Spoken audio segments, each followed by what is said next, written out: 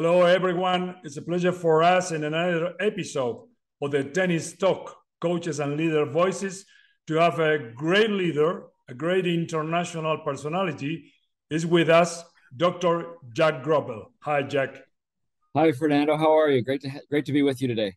Thank you. Thank you to be with us on the first episode of November, and which is very important because the Tennis Talk is about to create a bridge between the top person, the top leaders like you, with people from of tennis and from everywhere, from all over the world, understanding what it takes to be a high performing person.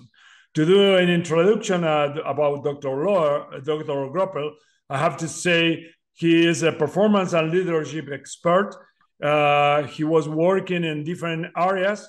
He did and authored many books. He was a Kilimanjaro climber, which is a very important aspect because it was a very good story about that. We're going to touch a little bit in our episode. Dr. Groppel is a fellow in the American College of Sport Medicine, as well as a fellow in the American College of Nutrition. Dr. Groppel is certified like a nutritionist, as a former research associate of the USA Olympic Training Center. He did a lot for our sport. He was working with like players like Pete Sampras, Michael Young, John McEnroe, and many others. And he did a great contribution creating and founding, the Sports Science Committee in the USTA. And also, actually, he's professor of exercise, sports science, and business in the Judson University. And which is very important, recently he received the USPTA Hall of Fame Award in a recognition of tremendous trajectory helping to develop our sport, which is an honor for us. Thank you very much, Fernando. Thank you, Jack. Let me ask you the first question, which is related of the process, how to become a high-performing person. Who is Jack Groppel? Well, it's probably an answer now, and then there would have been a different answer, 20 years ago, and maybe even another answer even before that. But right now, it's interesting. I'm a guy who wakes up every morning and I have no regrets. I look forward to what I get to do that day.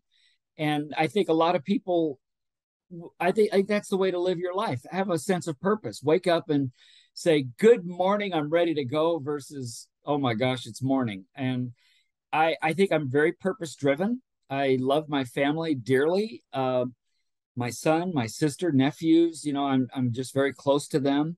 I have some deep friendships that I've had throughout my entire life almost. Mm-hmm. And so I think that's key. I'm purpose driven, and I wake up every morning and I'm excited about the day. Yeah, absolutely. The people who know you, we can say about it. No, you are always very positive and plenty sharing energy to keep going. Thank you. Let me, because you are a magnificent leader, also science, and also teacher coaching others. How was that process? Let's say from a young Jack, plenty of dreams, vision, to become who you are right now. Yeah, well, the young Jack Groppel, was lost, to be very honest with you. At 22, I had a bachelor. I played tennis at the University of Illinois, and I had a bachelor's degree. I won't even go into that detail because my degree, I wasn't able to do anything with it. I started graduate school in genetics, and I was lost. I was absolutely lost. And my sister, bless her heart, every time I tell this story, she said, why don't you go talk to the people in kinesiology? And I said, well, Dad won't support that at all. And she said, don't care. You're 22. Go talk to them. And I said, yeah, but I can't pay for everything. She said, I don't care. Go talk to them no matter what. And by the grace of God, I'm serious that they admitted me to the Masters of Science program in kinesiology. They gave me an assistantship to teach tennis. And then the field of sports science was really new in the United States. Chuck Dillman, who was my kinesiology professor, who became my advisor, Chuck said to me, I'll never forget it, 17 words, University of Illinois has written about this. he said, Jack, if you really apply yourself, you could become a pioneering leader in the science of tennis performance. And that was Very all good. it took. But you got to understand that didn't even exist. So here I am going, okay, let's go. And so the door opened, and without any substance whatsoever, I went through the door.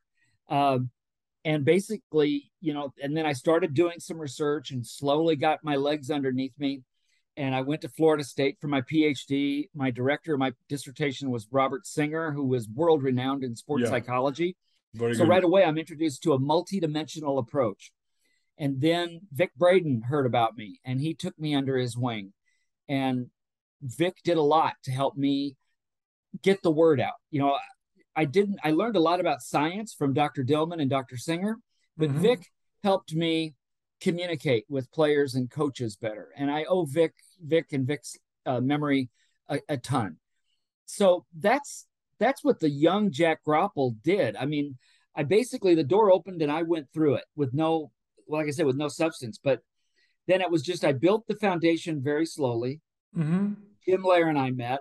We started working together. And then in the early 80s, I was working with Tim Gullickson. Rick Vetter from Milwaukee had introduced me to a USPTA pro, had introduced me to Tim Gullickson. Jim was working with Tom. And that literally is the first. Then Jim and I, even though we'd known each other, we weren't really working together with athletes. So here, talk about the opportunity. You're working with identical twins who are among the top 2 doubles teams in the world. And you get to travel with them and work with them based on your scientific background. So, so a field that didn't really exist, we were able to create a foundation for what became the Human Performance Institute many years later. Very, very interesting. I didn't know that story. You didn't? Good. How you met Jim with the Gullicksons. Yeah, well, I actually met Jim a little before that at the tennis teachers conference in New York City. But we knew each other. We were going to conferences together, and we knew we really liked what each other was doing. We had a connection, but we didn't really work together until Tim and Tom got into the picture together. Yeah, and the magical process started to develop and to try to work together. It was just amazing. Yeah, it was amazing. Well, absolutely. And let me ask you, because the tennis talk is about how we can help people to understand what it takes not to be a high performing person.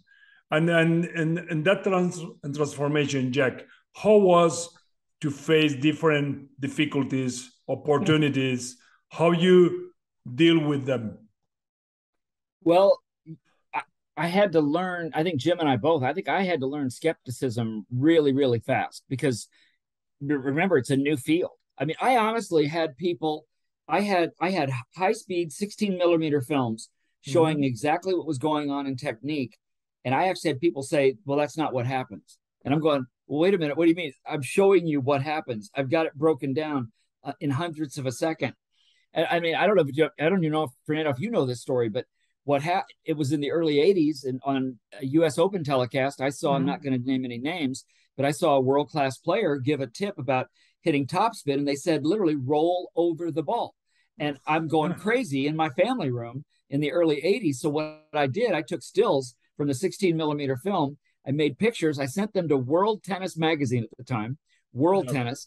And they said, why don't you write an article? So then after that, I ended up writing for them for about 4 or 5 years. And then I became an instruction editor for Tennis Magazine for almost 15 years. And that's how that got started, though. I wrote, so I basically either I had to face all the skepticism, or I had to open the doors myself and show proof that what I was talking about had substance. And then this is a very important example, because to do your best version, let's say actually you are your best version, because of course you collect all the years of experience, knowledge, successful cases. How was that? How to be your best? Because it's a very good example of what happened with you, to show that people can create that transformation, but you have to work hard. Yeah, there's 2 parts to this. One, I think in being a scientist helped me, because to collect data that I knew people needed to see and that people wanted to understand, to really like coach the game the right way and learn the right technique, I had to be really, really precise. So I couldn't make mistakes. If I had a flawed, for example, I worked with the Chicago White Sox in 1982 and 83, 84, and they wanted me to look at base running. Well, I needed the camera to be absolutely at 90 degrees when the player came into the picture. But how am I going to get the timing when they come into the picture? So I decided that I would put a block right here, film them at first base, and if they took off running, I turn the camera on. Camera starts accelerating to get up to about 200 frames a second, and then I track the player, and then it blocks at 90 degrees so that when they start their slide, I can quantify what was going on with the slide into second base. So you had to be really precise with your technique. That's one. The second took me a lot longer, and that's the personal piece of purpose. You know, who are you at your best self? What really matters to you? What matters most in your life? And I think that's harder to get to for a lot of people, because sometimes we as teachers, we teach, we don't listen. And when you operate on a sense of purpose, you have empathy and you care about other people. And I think that was a little harder for me. And I know it was a little harder. In fact, some would say a lot harder. But it's taken me time. But I think those two aspects, there's the technical side, then there's the purpose side. Yeah. And it's having a complete evolution like human being, no? It's like a big process to keep developing yourself. And what it takes, let's say, when you are working with, because which is related, your response is related to my next question. It's when you are coaching, you know, and also you are leading a team of people. You did a lot of the Human Performance Institute. Which are the key, let's say, principles, concepts that you apply? Well, I think as a teacher, as a coach, I think you have to absolutely care about your student, number one. It's not about you. You know, I remember back in the day, and again, I'm not going to call any names out. This is not about throwing anybody under the bus or anything, but I had people say to me, look, this science stuff is all well and good, but I'm the coach. Like, I'm the coach. I'm going, okay. But it was like I've got the information. I know what to do, instead of being open-minded to learning. I mean, that's the one thing that I know I've had to personally do. You know, it's one that you have a PhD. I mean, you get so far in your career, but if you still want to learn and you still want to grow, you care about your student, you love your student, and that means tough love, by the way, that you care about them getting better, then you can help them not only with technical, but with their fitness, with their nutrition, and so on. I think then you can really help people if you care. Yeah, absolutely. And which is related to my next question, which are the value, the principles that you consider, because we have on our episodes many coaches watching the episode from all over the world. What do you consider are the key values and principles to be a tennis coach? Well, I think you've got to be a learner, number one.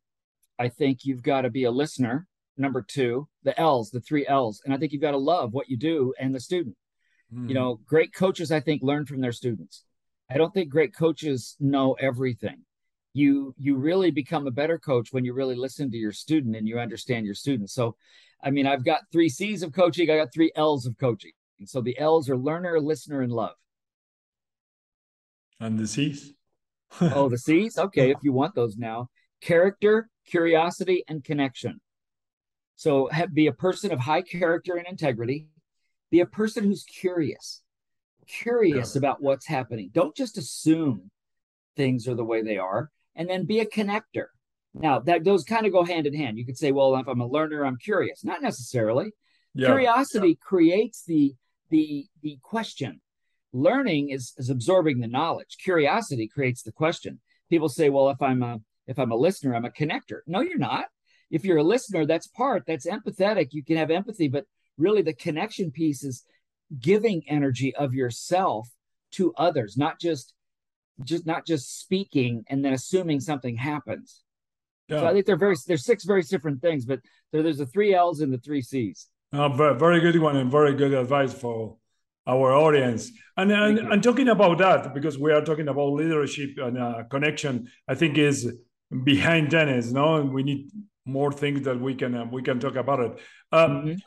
If you see, because you did work in the Human Performance Institute now and Mhm. the Jackson University, and also in different projects that you did, which are the, let's say, the value, the key aspects of the guys, let's say the Djokovic, the Nadal, the Federers, but also you tested, some of them in other industry, in other business, the top Right, ones, right, which right. are which are the differences, how they think, how they behave, if you can describe something about them. Well, obviously, you can't even start without saying they're extremely confident. Um, they're extremely confident, but they have to be careful of being egotistical, because if the ego comes out too much, it actually shows insecurity. Yeah. But they have to have ultimate confidence. I think the thing that really sticks out for me, what ultimate confidence is, they're not afraid to lose. And that's a huge deal. The Mm-hmm. kids today that play, I mean, they choke. I mean, there's only two reasons players choke. They care too much about the score. They care too much about what other people are thinking about them. And, I just start thinking, gosh, how do you develop confidence? So confidence, I think the greatest ones in the world have incredible structure in their life. Yes, they're wealthy and they can hire people to support them. But even great college players understand structure, Mm-hmm. because human beings are creatures of habit. So we have to fill that void. We can't just let life rip and just hope that everything falls into place. So it's structure. And then I think we just have to be learners. I think leaders are learners. And that's where I would start. Yeah, absolutely. And if you compare, or let's say you can talk in terms which are similar concept that Yeah. top tennis players, top entrepreneurs, top, let's say, politicians, different kind of people, which kind of, let's say, principle they are in common? Yeah. Intensity. They are intense in how they practice their trade. They are Mm-hmm. intense about they're very careful about their integrity. I mean, this is one of the problems we have in politics, because people won't get outside and they won't talk. Um, and but the idea of a great tennis player having an incredible amount of intensity. I mean, back in the day, for example, and this is one of the best word pictures, Jimmy Connors would only practice about 1 hour a day, but very few players could hang with him for 1 hour because it was so intense. And the great players, you got to work with each player because it's very different. Every player is a Yeah. unique player, but there's an intensity to get better. Now, what does that take to get better? Some want to get like Tim Gullickson was very analytical. If today's high speed video existed in Tim's career, Tim Mm-hmm. would have been all over that. He just loved breaking things down. It didn't bother him. Other players, however, they go through paralysis by analysis if they start breaking things down like that. So there's a lot of availability, and the intensity has to fit each unique player. But I think the word is intensity, because it's intensity to get better, intensity to perform, intensity to have a great company, whatever it is. But then it's the structure and the confidence without ego, humility, if you will, and honor to be who you need to be your best self. Very, very interesting. No, it means that with the same values and same principles apply, Yeah. you can work anywhere. You can be, in any area in the Yeah, business. it's true. Yeah. That's why when Jim and I started doing this in sports science, I mean, how this all started, it's very fascinating because both of us, it happened differently. We were doing programs for coaches on sports science and how you get Mm-hmm. better. And we'd have corporate executives come up to us and say, can you give the very same talk you gave to these players and coaches to my company? And we're going, really? Like, wait a minute. They go, yeah, it's not about hitting forehands, but everything else. Yeah, talk about that. The mental toughness, the nutrition, the fitness, the role of physical training in your mental game. And so, I mean, it was amazing because that's how we got HPI off the ground. That we started realizing that this model we'd been working on applied to almost any high stress arena. Yeah, very, very interesting because this is one of the key aspects to develop. And what Right. happened, Jack, in the opposite? Let's say because we are talking right now about the top guys, top leaders, but Mm-hmm. how to break down when some people are on the comfort zone, how to create an environment of growth and how to Yeah. learn. Well, I think we all have to be a little bit psychologist to understand this question. I'm not a psychologist. I mean, I certainly train, I work in the field, but I'm not a clinical psychologist. But the thing is that we have to understand the psychology of what it takes because the players, the great players make things very simple. They don't make it complex, but the layperson sees how great they are and they'll see the tweener, for example, and they'll say, well, I've got to learn how to hit a tweener. No, you don't. As I love to say, that sells tickets, that doesn't win matches. You Yeah, know, you don't need to practice the trick shots to be yeah, a great tennis player. Simple will actually make you a better tennis player. Managing mistakes. I think what Jim Laird did with the 16-second cure was brilliant. yeah. One of the greatest contributions to all of sport. Um, and I think that's really where you have to start. Simple, but nobody wants to get out of their comfort zone. See, we have to understand that as coaches.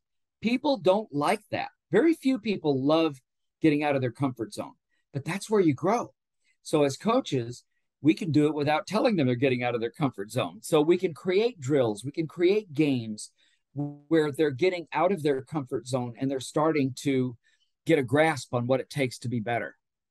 And I'm very particularly in our sport, like because to be a top tennis player or normal tennis player competing, you have to be adaptable. No, that's one of the key aspects of our That's sport. right. No? That's right.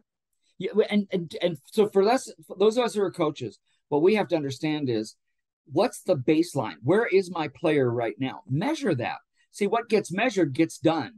So if you can measure with video their strokes, if you can measure their fitness level, their speed, their first step, if you can measure them doing a hexagon and work on their agility, if you can get a baseline and then start working from there, I mean, it's amazing what you can start doing when you measure things.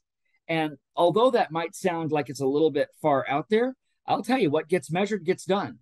Absolutely, absolutely. And probably we need to learn more about that in our profession because sometimes we expect that only the competition or the tournaments are one way to have numbers in terms of the player, rather to keep evaluating the process. No.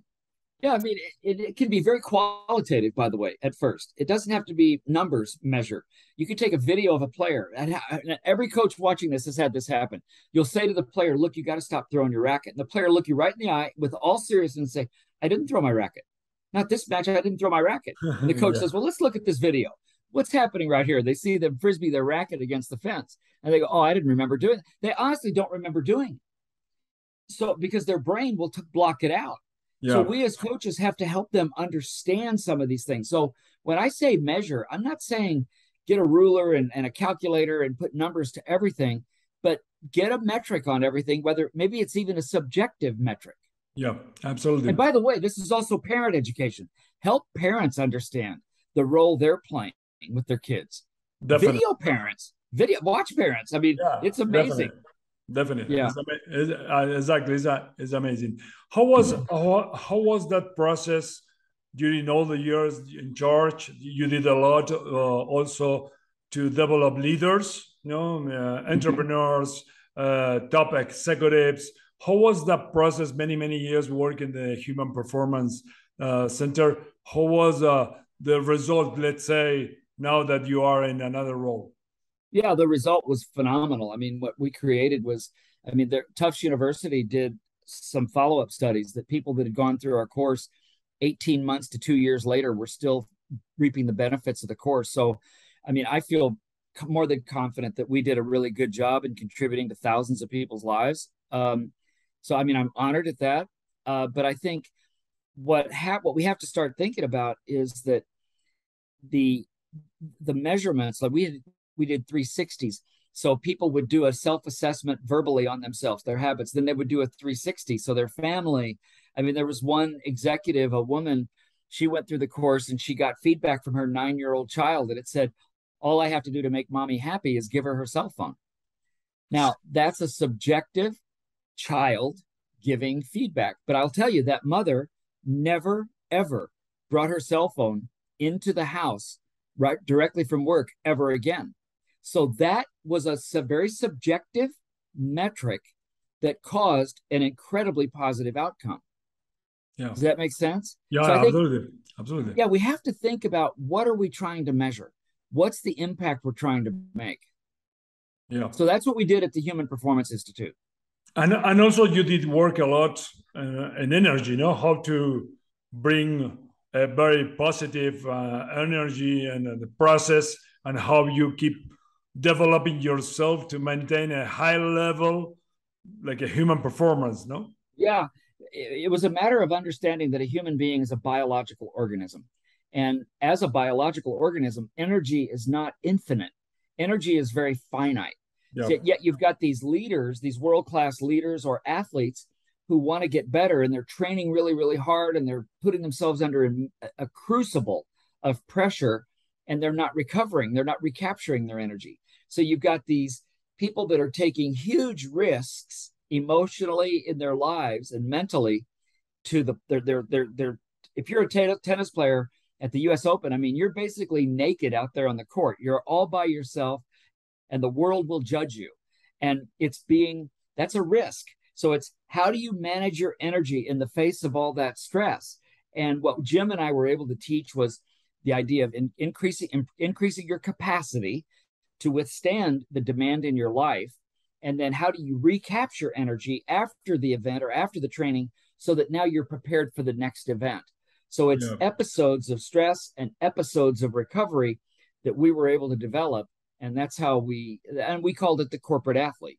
Yeah. You know, it was an amazing project, and also with amazing results. And talking about that, no, how to manage energy, being a coach, be a leader, you are in the position to coach others. What do you think, Jack, about how has to be the communication process when you are leading other people, being in the position to be a very positive leader right now? I think coaches have a huge responsibility, as do leaders. Leadership is a responsibility. It is not something you attain. I climbed Kilimanjaro. When I got to the summit, I felt such a sense of not euphoria, not celebration. It was, wow, we did that. It was almost humble. And that's just me. But I think leaders listen. They don't just speak. Great coaches listen. They don't just speak. Great coaches, as I mentioned earlier, they want to learn from their students. Coaches have a great amount of knowledge, but they still want to learn. And I think they're trying to be congruent. You know, I have a funny story about this kind of thing, that I've worked with athletes for years, because I went back to college actually to become a certified nutritionist. I went back to take classes before I got my license. And it was pretty fascinating. I remember working with many world-class athletes. Again, no names, but we would talk about nutritional status, and the status being that eating well every day, just eating well every day to perform and to recover. But then they'd get on match day, and they'd look me in the eye, and it's almost like they want to have a cheat day. They emotionally feel, and I did have this happen, eating really, really well, and then on match day they'd say, "Coach, I don't know why, but I really want a hamburger."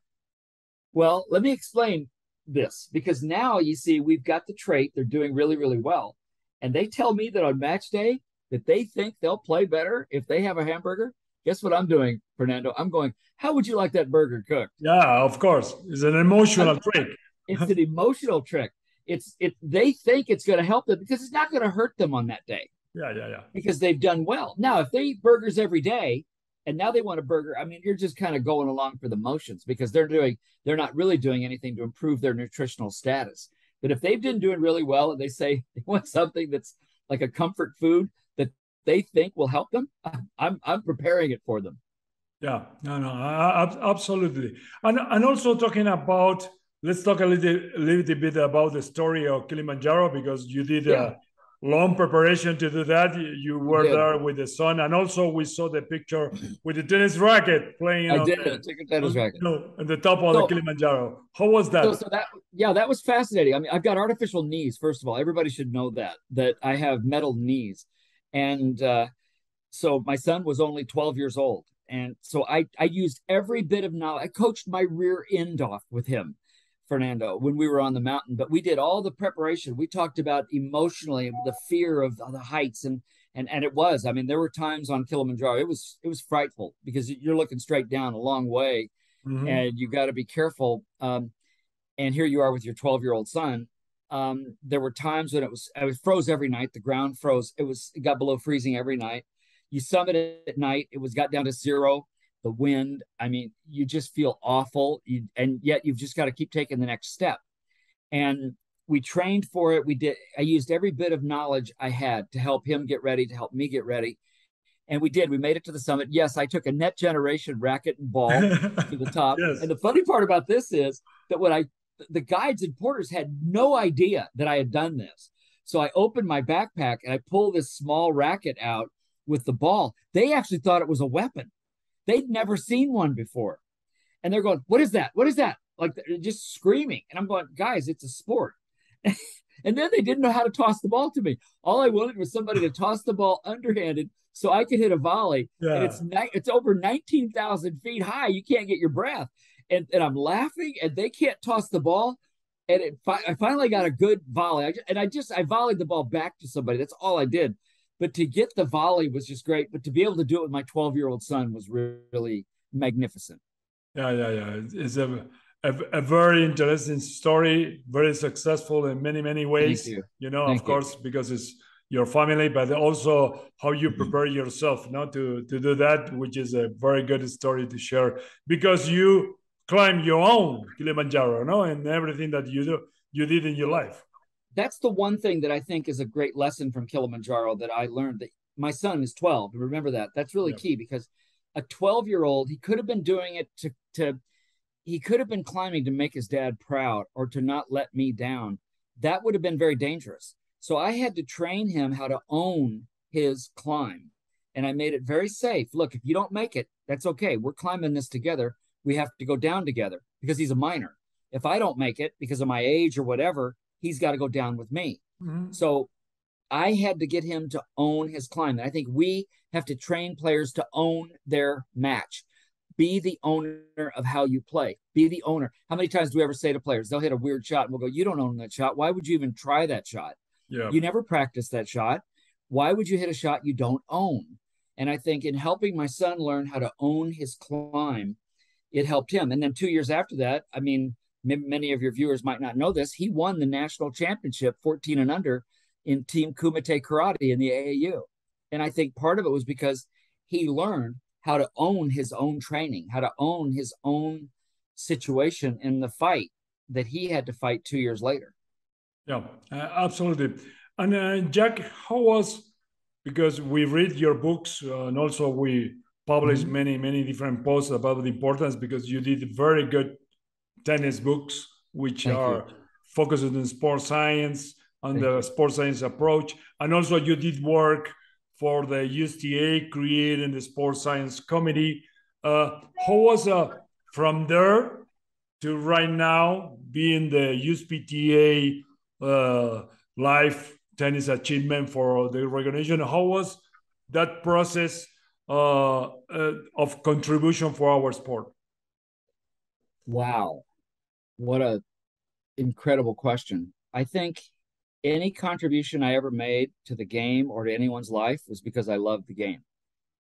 I love the game so much. People may not understand this, but it's actually in the tribute video that the United States Professional Tennis Association made, that I started playing I had a lesson when I was 11, but I never really picked it up till I was 13. And then my friend and I, Bill Wicks, he and I would play every day because my father had struggles, and it got me out of the house with my father. So he and I would play 5 hours a day, but I basically taught myself to play. So I developed a love. I had no one imposing something on me. Yeah. And I just loved it. I loved the exercise. I loved the competition. I loved the one-on-one. Bill and I played doubles together. We did pretty well. And then I walked on the team at Illinois. I made the team as a freshman. And then I became a coach later on. I mean, that's another part of the story. But I think any contribution I've ever made that would be responsible for getting me into the Hall of Fame, Fernando, is because I loved the game so much. So when I became a sports scientist, I had such a curiosity. And I never want to lose that, by the way. I tell my students at Judson University right now that I'm obviously like 3 generations ahead of them. And I'll say to them, look, I don't care. I can't do anything about aging, but I don't have to get old. So I always want to have, even at my age, and everybody looking at me with the white hair and everything, I want to have a childlike curiosity. Yeah. So I believe it was that childlike curiosity that helped me ask questions about the game and how to get better, physically, emotionally, mentally, spiritually, how to get better all the time. So it's just like climbing Kilimanjaro, take one step at a time. If you keep taking one step at a time, you'll make it to the top of the mountain. And so that was it. I just kept asking questions. And how can I help these coaches? How can I help these players? And it was that curiosity. So if anything led to it, it was that, the love of the game and the curiosity.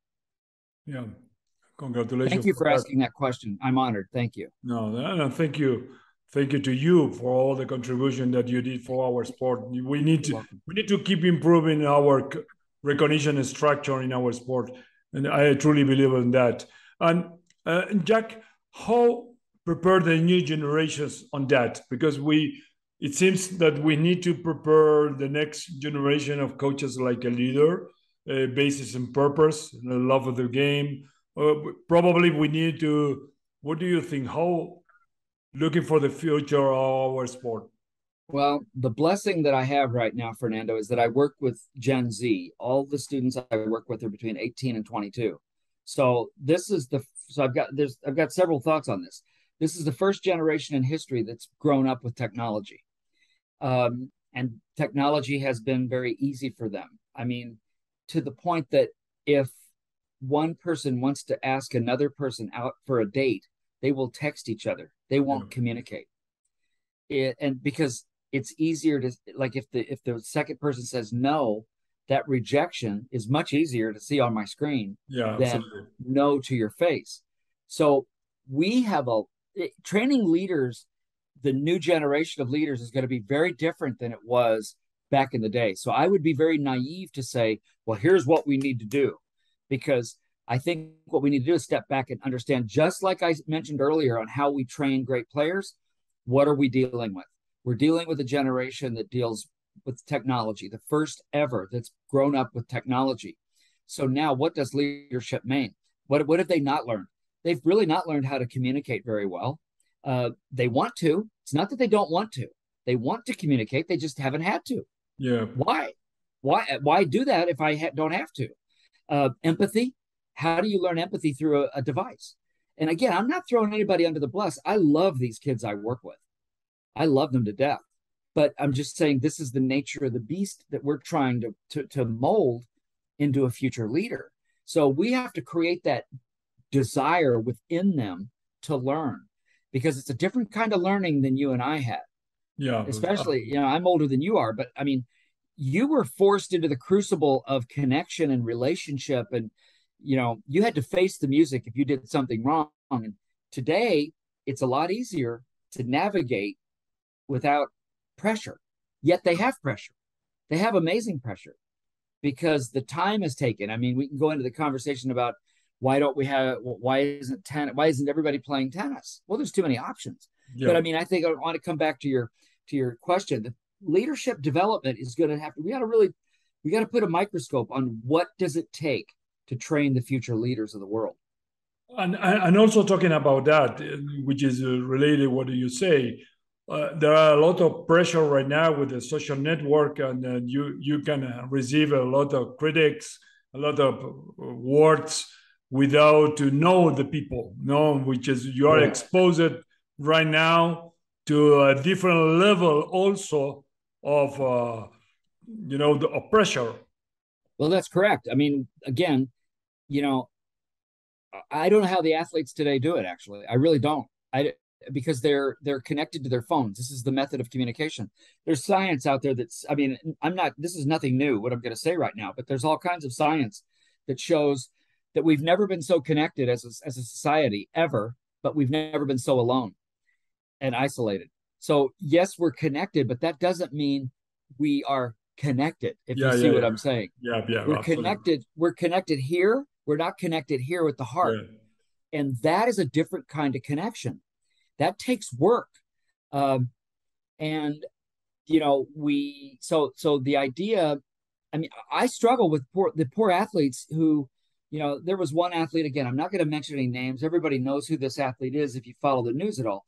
But this athlete, a young American, lost last year's US Open, not this year, and actually got death threats on social media.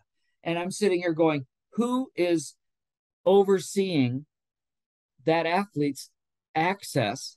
Because was that happening before? Sure, it was. There were people that would think something negative like that, but they didn't have a mechanism by which to express it that they could hide behind.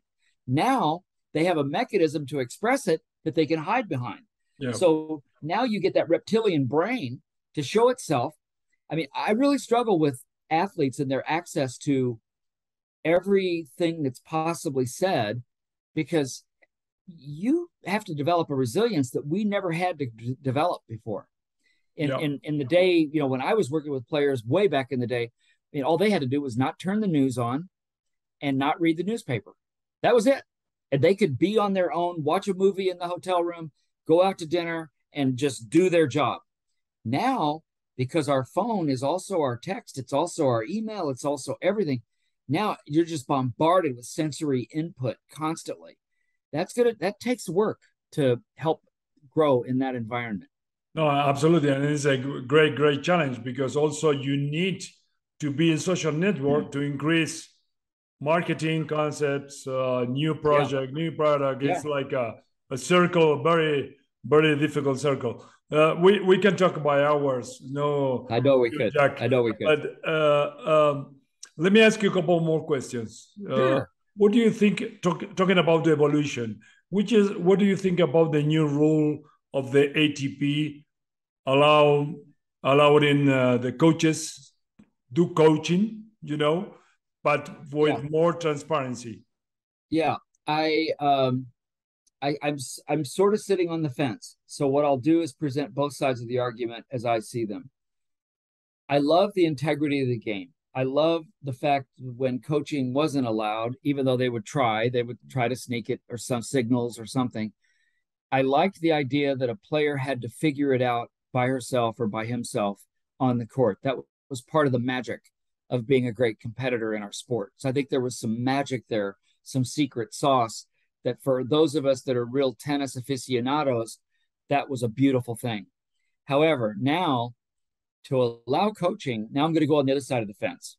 I think it's going to add another element to spectatorship. I think it'll be more entertaining.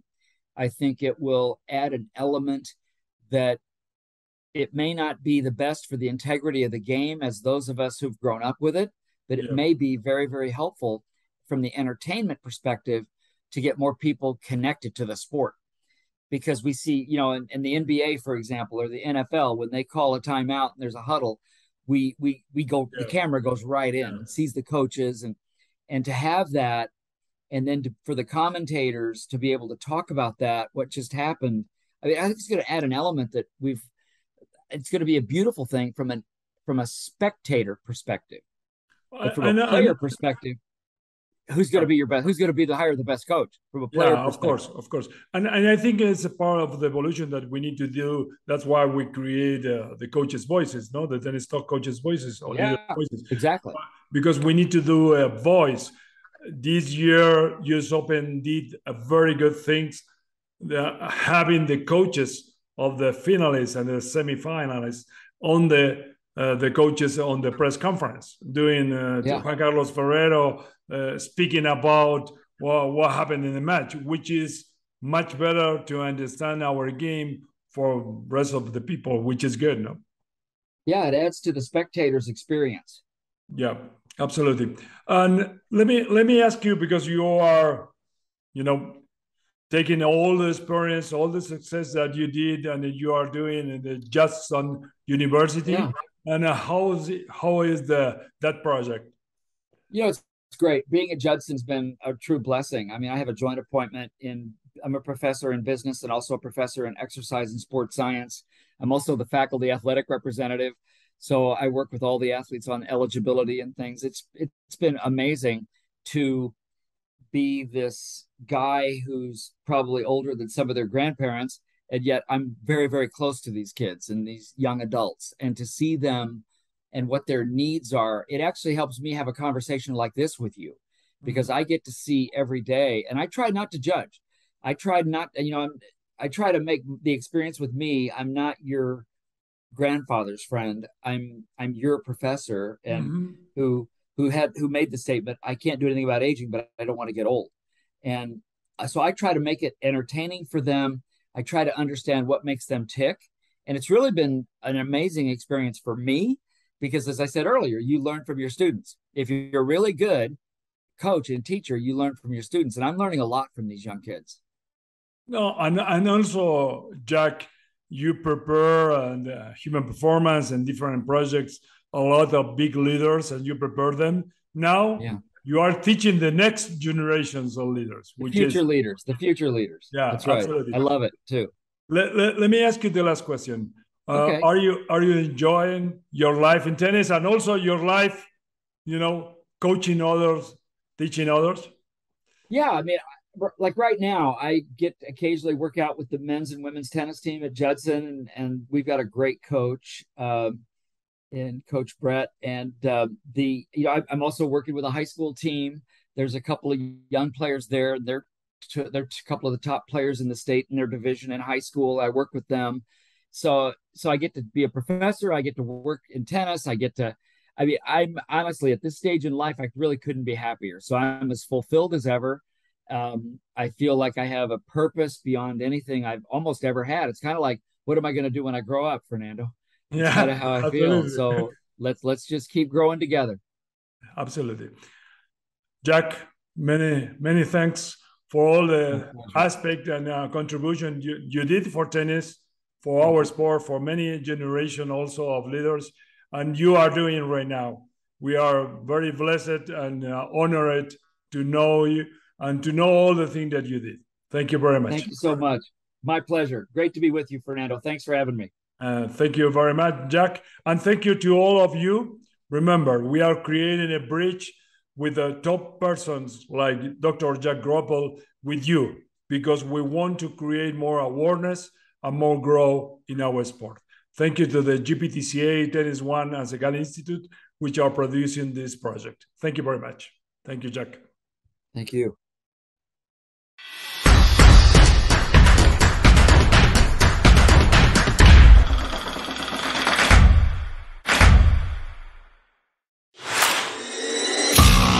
I am Alberto Castellani, President of GPTCA, Global Professional Tennis Coach Association. Learn from the best ATP coaches in the world. I hope that at the end of this course you will learn a lot of things. I hope that I will see you on the circuit with your player. This is the goal.